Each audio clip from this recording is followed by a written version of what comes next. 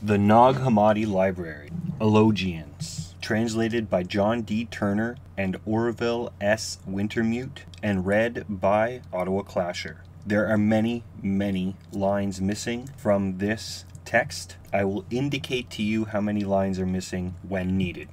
5 lines missing.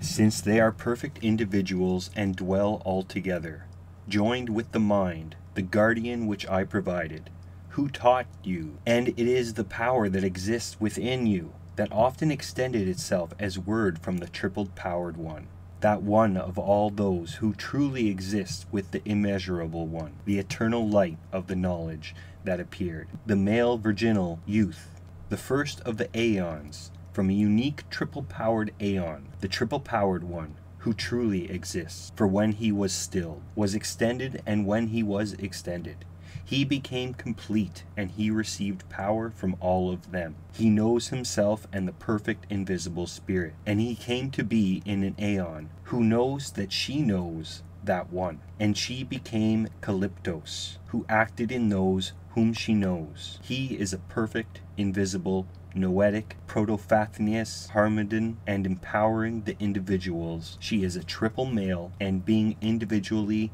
5 lines missing, individual on the one hand, they are together on the other hand, since she is an existence of theirs, and she sees them all also truly.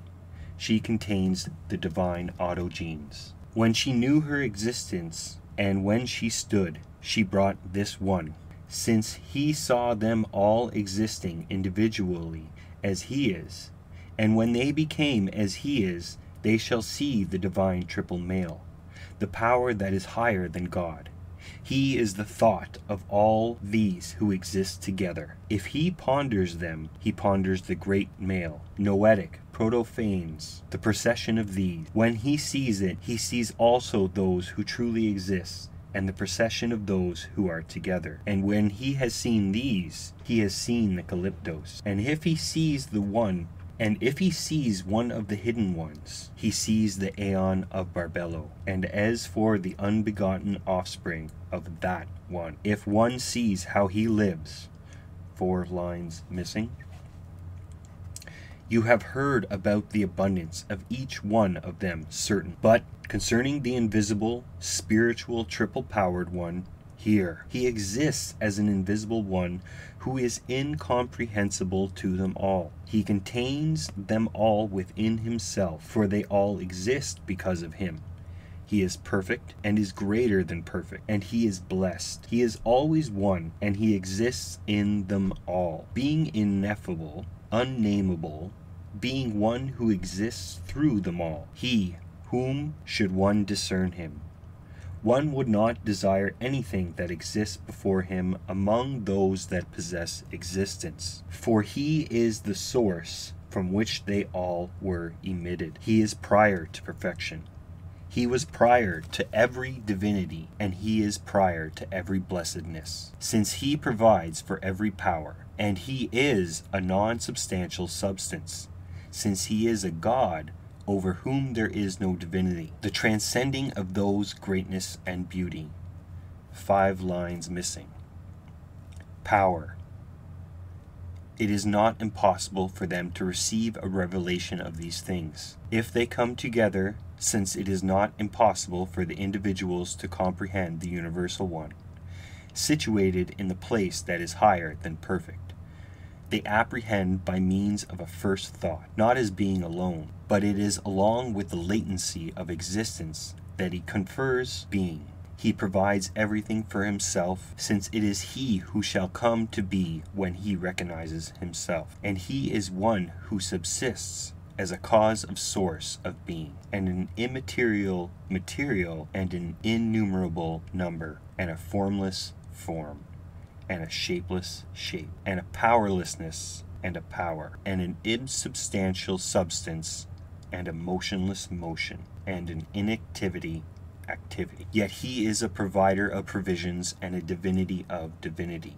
But whenever they apprehend, they participate the first vitality and an undivided activity, a hypostasis of the first one from the one who truly exists. And a second activity, however, is he is endowed with blessedness and goodness, because when he is recognized as the traverser of the boundlessness of the invisible spirit that subsists in him, boundlessness, turns him to it, the invisible spirit, in order that it might know what is within him and how he exists. And he was becoming salvation for every one by being a point of departure for those who truly exist. For through him his knowledge endured, since he is the one who knows what he is. But they brought forth nothing beyond themselves, neither power, nor rank, nor glory, nor aeon, for they are all eternal. He is a vitality and a mentality, and that which is constantly possesses its vitality and mentality, and life has vitality, possesses non-being and mentality. Mentality possesses life and that which is, and the three are one, although individually they are three. Now, after I heard these things, my son, Mesos, I was afraid, and I turned toward the multitude. Thought gives power to those who are capable of knowing these things, by a revelation that is much greater. And I was capable, although flesh was upon me, I heard from you about these things, and about the doctrine that is in them. Since the thought which is in me distinguished the things that are beyond measure, as well as the unknowables. Therefore, I fear that my doctrine may have become something beyond what is fitting. And then my son Mesos, the all-glorious one, Uel, spoke to me again. She made a revelation to me and said, no one is able to hear these things, except the great powers alone. O Allogenes, a great power was put upon you, which the Father of the All, the Eternal, put upon you before you came to this place, in order that those things that are difficult to distinguish you might distinguish, and those things that are unknown to the multitude you might know, and that you might escape in safety to the one who is yours, who was first to save, and who does not need to be saved. 5 lines missing.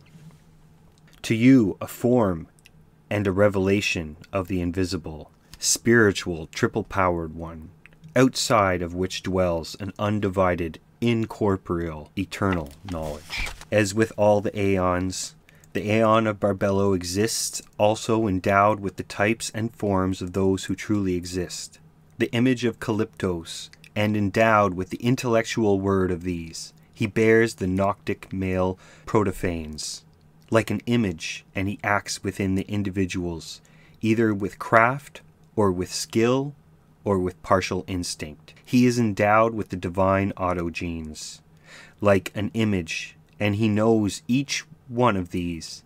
He acts separately and individually, continuing to rectify the failures from nature. He is endowed with the divine triple male as salvation for them all. In cooperation with the invisible spirit, he is a word from a council. He is the perfect youth. And this hypostasis is a 6 lines missing. My soul went slack, and I fled, and I was very disturbed. And I turned to myself, and I saw the light that surrounded me, and the good that was in me. I became divine. And the all-glorious one, Uel, anointed me again, and she gave power to me. She said, since your instruction has become complete, and you have known the good that is within you, hear concerning the triple-powered one, those things that you will guard in great silence and great mystery, because they are not spoken to anyone, except those who are worthy, those who are able to hear, nor is it fitting to speak to an uninstructed generation concerning the universal one, that is higher than perfect. But you have these, because of the triple-powered one, the one who exists in blessedness and goodness, the one who is responsible for all these. There exists within him much greatness, inasmuch as he is one in a 5 lines missing. Of the first thought, which does not fall away from those who dwell in comprehension and knowledge and understanding, and that one moved motionlessly in that which governs, lest he sink into the boundless by means of another activity of mentality. And he entered into himself, and he appeared, being all-encompassing, the universal one that is higher than perfect. Indeed, it is not through me that he is to such a degree anterior to knowledge, whereas there is no possibility for complete comprehension. He is nevertheless known. And this is so because of the third silence of mentality, and the second undivided activity which appeared in the first thought, that is, the aeon of Barbelo, together with the indivisible one of the divisible likeness, and the triple-powered one, and the non-substantial existence. Then the power appeared by means of an activity that is at rest and silent, although it uttered a sound, thus, za, za, za. But when the Uel heard the power, and she was filled, 5 lines missing, thou art Salmis, according to the vitality that is thine, and the first activity which derives from divinity, thou art great, Armeden, though thou art perfect, Epiphanes, and according to that activity of thine, the second power and the mentality which derives from blessedness, Odoer, Beruthius, Erigeneor, Oraminius, Aramin, Aphileges, Eleutheus, Lalamus, Iethus, Nothus, thou art great. He who knows thee knows the universal one. Thou art one, he who is good, apprehenden. Thou art the aeon of the aeons, he who is perpetually. Then she praised the universal one, saying, Lalamius, Nothius, Sineon, Asine, Us, Riphanios, Melifunus, Elmauni, Smoon, Opton, he who is. Thou art he who is. The aeon of aeons, the unbegotten, who art higher than the unbegotten ones. Yatomenos, thou alone, for whom all the unborn ones were begotten, the unnameable one. 10 lines missing. Knowledge. Now, after I heard these things, I saw the glorious of the perfect individuals, and the all-perfect ones who exist together, and the all-perfect ones who are before the perfect ones. Again, the greatly glorious one, Uel, said to me, O Allogenes, in an unknowing knowledge, you know that the triple-powered one exists before the glories. They do not exist among those who exist. They do not exist together with those who exist, nor those who truly exist. Rather, all these exist as divinity and blessedness and existence, and as a non-substantiality and non-being existence. And then I prayed that the revelation might occur to me. And then the all-glorious one Uel said to me, O Allogenes, of course the triple male is something beyond substance. Yet were he insubstantial, 9 lines missing, those who exist in association with the generation of those who truly exist. The self-begotten ones exist with the triple male. If you seek with a perfect seeking, then you shall know the good that is in you. Then you will know yourself as well, as one who derives from the God who truly pre-exists. For after 100 years, there shall come to you a revelation of that one by means of Salamex and Semen, and the luminaries of the aeon of Barbelo, and that, beyond what is fitting for you, you shall not know at first, so as not to forfeit your kind. And if so, then when you receive a conception of that one, then you are filled with the word to completion.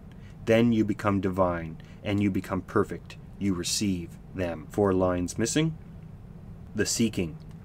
The existence.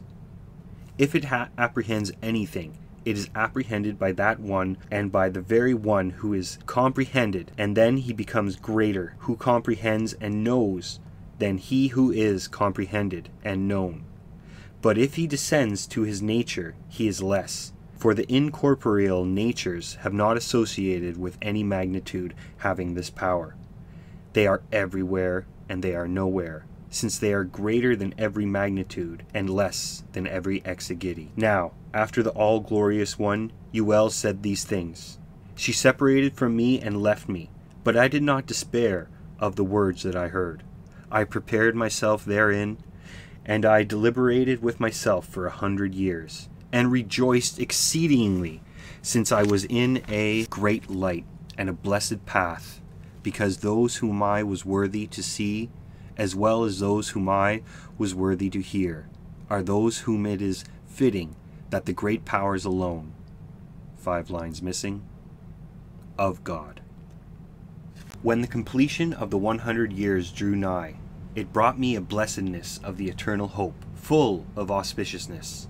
I saw the good divine Allogenes, and the Savior who is the youthful, perfect, triple male child, and his goodness, the noetic perfection, Protophanes Harmedon, and the blessedness of the Calyptos, and the primary origin of the blessedness, the Aeon of Barbello, full of divinity, and the primary origin of the one without origin, the spiritual, invisible, triple-powered one, the universal one that is higher than perfect. When I was taken by the eternal light out of the garment that was upon me, and taken up to a holy place with likeness cannot be revealed in the world, then by means of a great blessedness I saw all those about whom I had heard, and I praised all of them, and I stood upon my knowledge, and I inclined to the knowledge of the universals, the Aeon of Barbello, and I saw holy powers by means of the luminaries of the virginal male Barbello, telling me that I would be able to test what happens in the world. O Allogenes,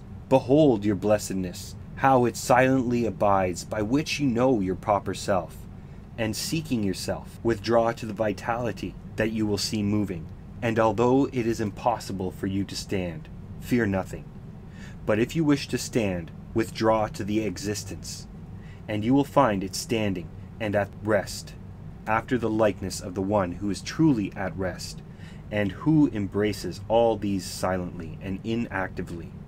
And when you receive a revelation of him by means of a primary revelation of the unknown one, the one whom, if you should know him, be ignorant of him, and you become afraid in that place, withdraw to the rear because of the activity, and when you become perfect in that place, still yourself, and in accordance with the pattern that indwells you, know likewise that it is this way in all such matters after this pattern, and do not further dissipate, so that you may be able to stand, and do not desire to be active, lest you fall in any way from the inactivity in you of the unknown one.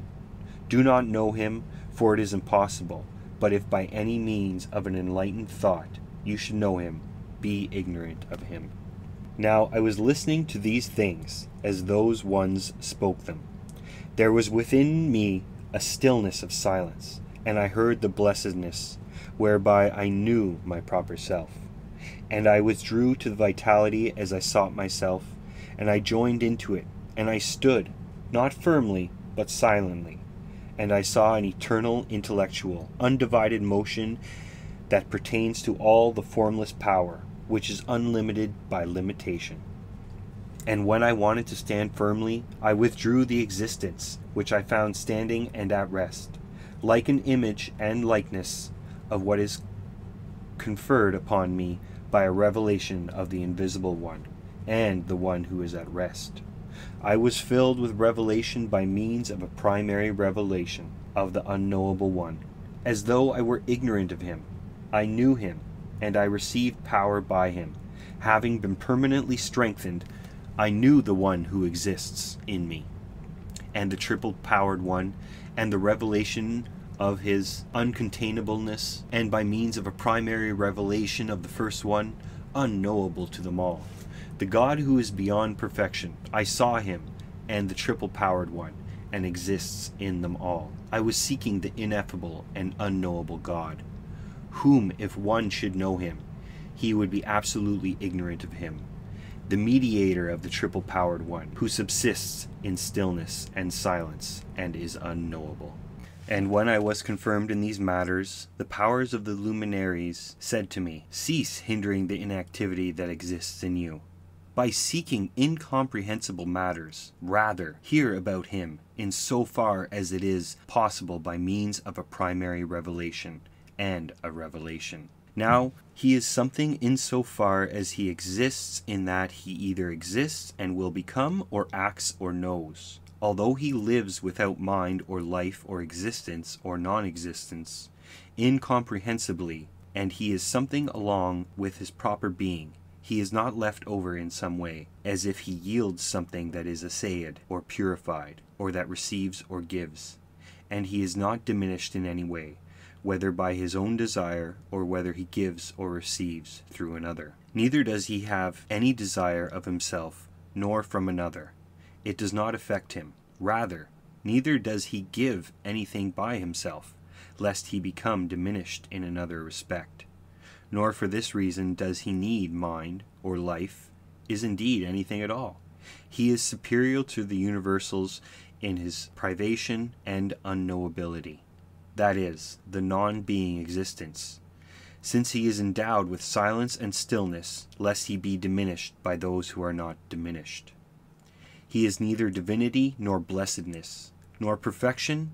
Rather, this triad, is an unknowable entity of him, and that which is proper to him.